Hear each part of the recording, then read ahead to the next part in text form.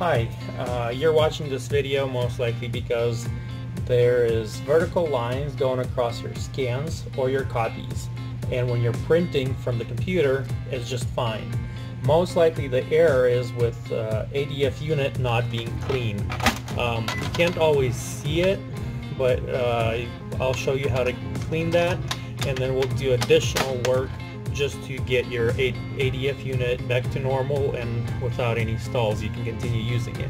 So what causes those lines is this piece on your printer that is not clean. You can see on mine there's a couple specks of dust on here.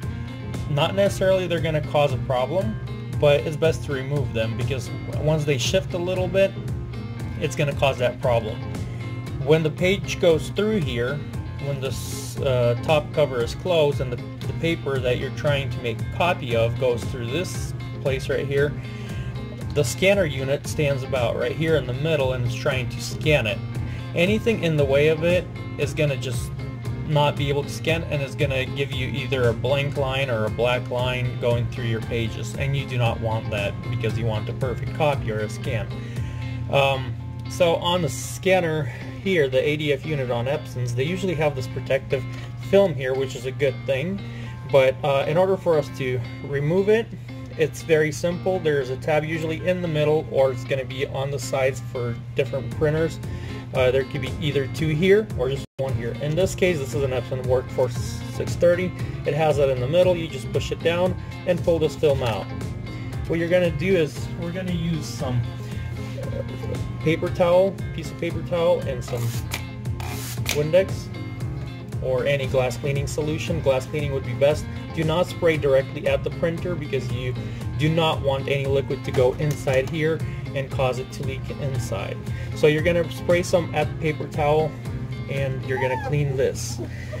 If there is a mark that is hard to get out, for example, just the window cleaner is not doing the job, usually either a whiteout, piece of whiteout that's there, that was on original document and it got transferred to this glass when scanning, or it could be a marker or a pen mark that was put in there by accident. You would want to clean as much as you can, and if there is, I recommend alcohol swabs for that. They usually take out any whiteout or any pen marks or marker marks out of the glass, and you just rub it, get rid of it. In my case I don't have any, but I just showed you a demonstration of how to do it. This glass seems to be clean. Just wipe around it. Then we're going to get to this. Be very careful with this piece because it's very thin. If you just go hard on it, it may cause a crease somewhere, and that's going to be a problem later on. So just be very careful. Put it over some paper, some clean paper, and just give it a clean wipe, also with slightly wet paper towel, and then wipe it dry.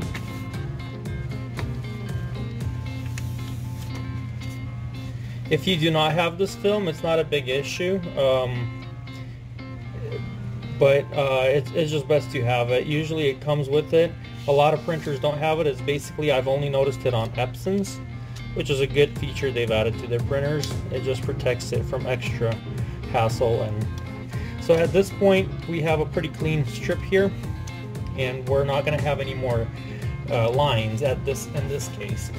The worst case that you can get in this, after you clean all this and you've inspected and it still gives you a line, it may be a piece of dust stuck on the scanner itself, on the bar that goes through here, the one that lights up. And to clean that is going to be pretty hard. You need to open this up, and I'm not going to show you in this video because it's a different, usually it's sealed pretty good where the dust does not get into that part. The printer is built to protect from anything going inside this area. So usually if you clean this, you should be all good. Just inspect it very good. Sometimes a mark may not be very visible, but it is visible to the scanner lamp. So just make sure you clean all this, and hopefully that gets rid of the problem.